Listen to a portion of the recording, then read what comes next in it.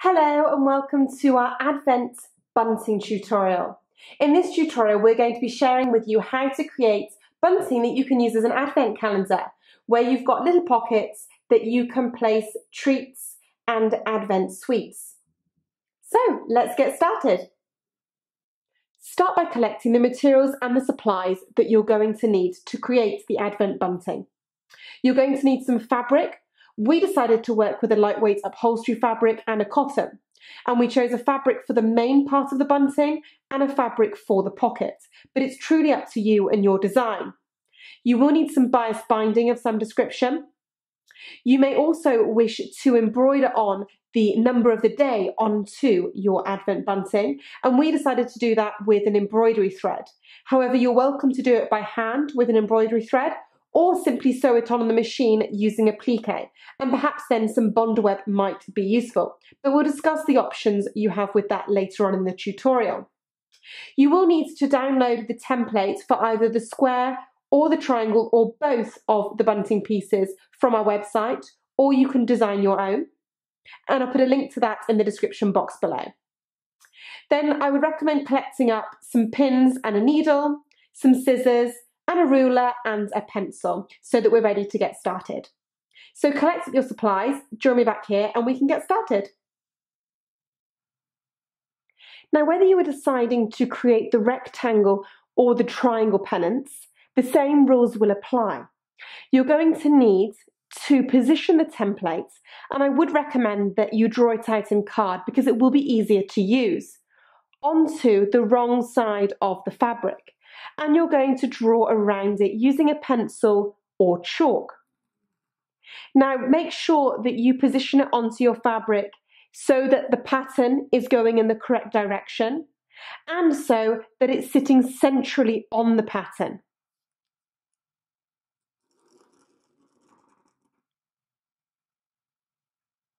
Now there are no seam allowances included on any of the pattern pieces, so we're going to need to add seam allowances. And I would recommend that you work with 1/4 inch, which is 5mm for ease. Using a ruler and pencil or chalk, draw 1/4 inch, 5mm as a seam allowance around the drawn templates. The same rules apply whether you're working with the rectangle or the triangle. Cut out the shape around the outside drawn line, which is the seam allowance that you added. Now I've gone ahead and I cut out 2 in my exterior bunting fabric because you will need 2 of either the triangle or the rectangle shape for every pennant that you wish to create. Now the number of pennants that you wish to create will depend on what you're making the bunting for. If you're following this as an Advent calendar bunting, you may wish to make 24 or you may wish to make 25. So I've cut out the 2 larger sized rectangles following the same process of drawing around my template and adding on the seam allowance of 1/4 inch, 5mm. Now you also will need to do the same for the smaller square or rectangle, and this is for the pocket to sit onto the bunting. I did exactly the same with this, and I decided to use a different fabric to the exterior fabric for my bunting, but I drew around the template and then I added the seam allowances of 1/4 inch, 5mm, and then I cut it out. So what size are these templates? Well, you obviously can download them from our website, but if you would prefer, I will give you the measurements for them. So the large rectangle for the exterior of the bunting has a measurement of 8 inches in height, which is 20cm, and 5 inches in width, which is 12cm. Now the smaller rectangle or square piece is for the pocket, and this has a measurement of 5 inches in width, which is 12cm, and 4 3/4 inches in height, which is again 12cm. Had you preferred to create the triangle, you will need to download the triangle pattern pieces, Again, I will give you the measurements for them now. So the exterior fabric for the triangle has a height of 8 inches, which is 20 centimetres. And the top of the triangle has a width of 7.5 inches, which is 19 centimetres. Now for the pockets on the triangle, you will simply need to measure up from the point of the triangle 4.75 inches or 12 centimetres and draw a line across, and then you can trace out your pocket for the triangle pattern. If you were creating the triangle, you would have done exactly the same thing. In your exterior fabric, you would have needed 2 pieces. You would have traced them onto the wrong side of the fabric and added a seam allowances of 1/4 inch, 5 millimeters. And exactly the same for the smaller triangle used as the pocket. It's up to you whether you wish to do just triangles or just rectangles, or whether you wish to alternate them. We're planning on alternating triangle then rectangle throughout the sequence. Before we go any further, I would recommend that you complete the embroidery or the applique of your number onto the pocket fabric of the bunting. Now, if you're planning on hand sewing, you can hand sew them at a later stage, but if you're wanting to applique them on the sewing machine, you will need to complete it now. So what are your options for this? Well, we decided to hand sew them using embroidery thread, and we divided the embroidery thread into 3 threads and completed a little feather stitch. I will put a link to the tutorial on how to sew a feather stitch in the description box below. However, you could also use a back stitch. We have a tutorial on sewing this too, and again I will put a link to that in the description box below. However, if hand sewing isn't your thing, you have a couple of other options. One option would be to simply cut out the shape of the number in some other fabric and stick that on using some iron-on bonder web. Alternatively, you could stick it onto your fabric using the iron-on bonder web and then actually sew it on the sewing machine for a really professional finish.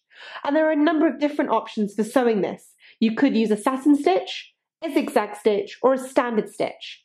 Again, we have a tutorial that will show you from the process of ironing on the bonder web to the 3 different applique stitches that I mentioned. I'll put a link to that in the description box below. If you are planning on using the applique method, you may need to interface the wrong side of your pocketing fabric, just to support the fabric when it's going through the sewing machine. If you're planning on hand stitching the letter, like we did here, I would recommend that you draw it on with a removable pen, and then you can get on with completing your embroidery. Or you can complete the applique that I mentioned previously. I'm going to let you do that now, and then we can come back here and start sewing the pennants together. Now I've completed a feather stitch, but you will have completed your applique or whatever you plan to do for your number section on the Advent bunting. Now we're going to need to finish along the top edge of this smaller piece. Whether you're working with the rectangle or the triangle, the same rules apply. On the wrong side, with the wrong side facing up, you're going to need to turn under along the top edge 1/4 inch, which is 5 millimeters, and give it a press.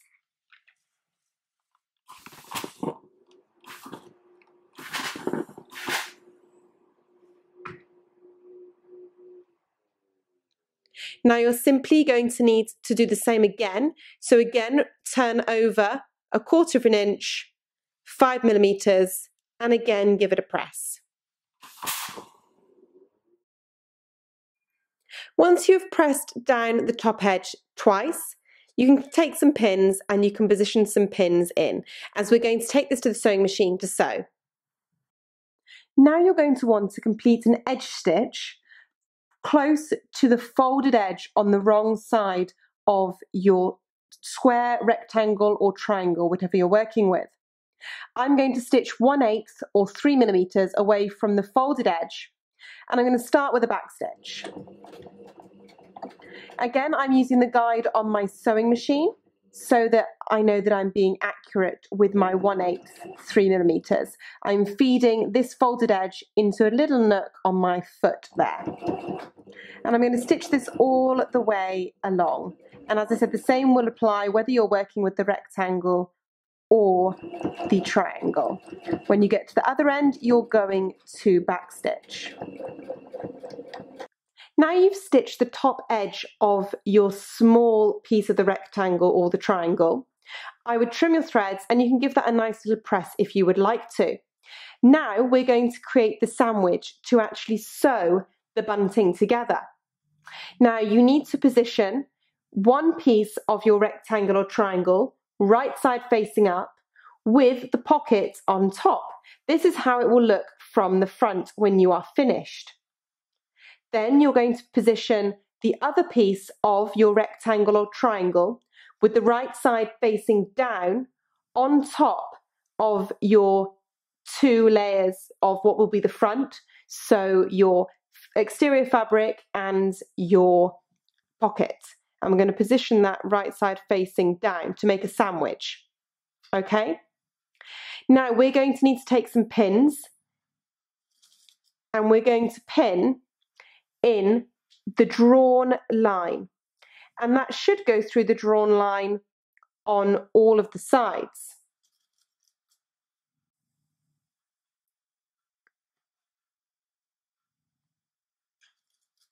And you're going to work your way around pinning the lines together. Now you're going to join me at the sewing machine once you've done that, and we're going to be sewing from the top edge along the drawn line, turning the corner at the bottom and sewing back up. So we will not be sewing across the top edge here. And you will need to do the same process for all of the pennants that you'll wish to create. Now we're going to be sewing down the side seam, joining the pennants together. You should have two of your exterior fabric and one of your pocket fabric in the sandwich. You want a back stitch to start, and you should be sewing along the drawn line, which you would have completed when you cut out your pieces, and that should be 1/4 inch, 5mm from the edge. And we're going to simply sew all the way down, following along the line, taking the pins out as you go.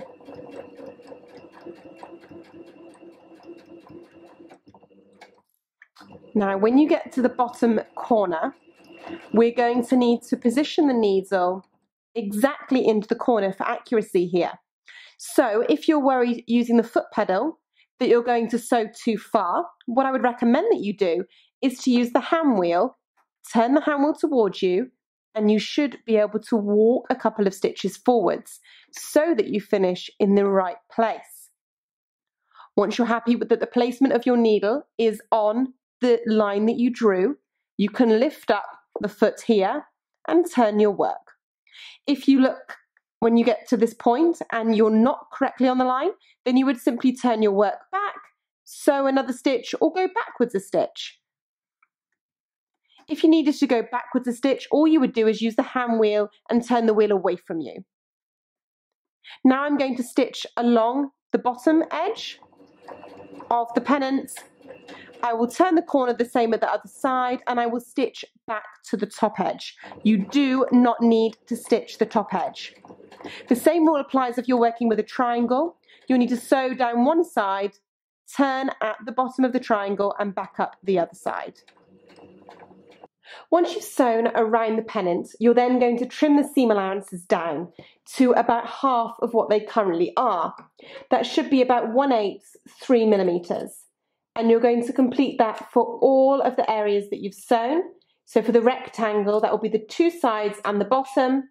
And for the triangle, that will be simply the two sides.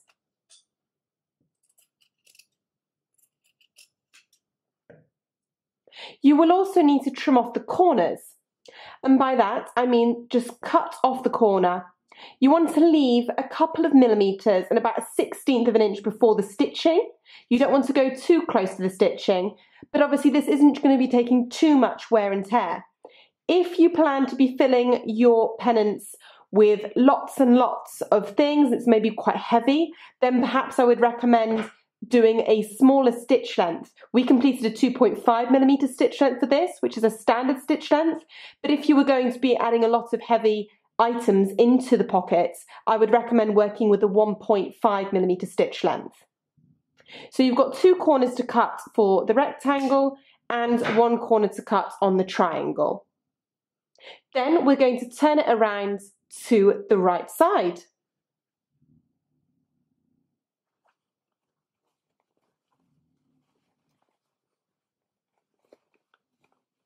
Make sure that you poke out any of the corners so that you get a really nice finish. And then we're going to go to the iron so that we can give this a nice press. Make sure that you give all of the pennants a nice press and that the seam is sitting nicely on this side. Now you need to think about the order of your pennants. Now you may have decided to embroider or applique a number onto them, so that will be really easy. You just need to lay them out in the correct order on a table or a surface. Now you're going to need to take some bias binding, and we're going to be working with this to attach them together along the top edge. Now before you start pinning the pennants into the bias binding, you're going to need to measure a small amount for you to be able to actually tie them up. Now we decided that this would be 15.5 inches, which is 38 centimetres. However, if you require more or less length, you're welcome to do that. Now at the start of the bias binding, you're going to want to turn under about 1/2 inch, 1 centimetre, and then you'll simply fold the binding in half, tucking away all of the sort of nasty ends. And then you can place some pins along the edges of the binding. So we're simply folding it in half and pinning. To position the bunting into the bias binding, you're simply going to position the bunting, the raw edge of the pennant or the bunting, about halfway into your bias strip. And then you're going to wrap the bias around the bunting. And it should be ideally the same on either side. When you position a pin through on this side, you should be picking it up on the other side in the same place. And you're going to work your way along, pinning the pennants into the bias binding. Now, to join one pennant to the next pennant, it's up to you whether you want to have a gap between the pennants. However, we decided that we wanted to have them touching. So in the bias, again, on the wrong side of the bias, I'm going to position my pennant with the raw edge about halfway into the bias binding, and I'm going to let them touch here. And then I will wrap my bias around.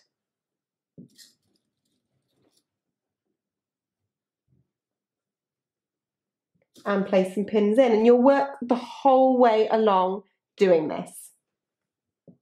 So when sewing the binding, you're going to start right at the edge. You will need to put your needle in and the foot down so that you can take the first pin out, trying to keep all of the little seam allowances in between the 2 layers of your bias binding. Now you're going to backstitch, so to secure to start. So a couple of stitches forwards, a couple of stitches backwards, and we're working our way along, stitching 1/8, 3mm away from the folded edge of the bias. And you really want to try and make sure that these are sitting nice on top of one another, or if anything, the front one sitting ever so slightly over the back so that you don't see the back one from the front. You're going to work your way along, and we're starting by stitching the long sort of end that you're going to use to actually hang up your bunting when you're finished. Now you're starting to get on to sewing the pennants, and you're going to continue doing the same thing. You'll remove the pins as you sew, and you're still sewing 1/8, 3mm from the edge of the bias binding. And I'm just using a small little nook in my foot to help me be accurate with that. Take the pins out as I go, and I'm simply moving my way along. And I'm sewing with a straight stitch, 2.5mm length, so standard length. And if you find that at the joins, my pennant is sort of creeped out here, just going to get that back in to make sure that I don't sew that any differently to the rest of the pennant. And you're going to work your way along the whole length of your bunting doing this. And ideally, if you pin this correctly, you should find that your stitches actually go through at the same point on the bias binding on the other side. But if they're not, I promise it will come with practice. Don't worry. And there you have it. You want to trim any threads, and you may want to give it a little bit of a press. You should have your pennants all sewn on with your bias binding. And now you can simply go away and hang your beautiful advent calendar and use the little pockets to display gifts and such like. Thanks for watching. I really hope you've enjoyed this tutorial.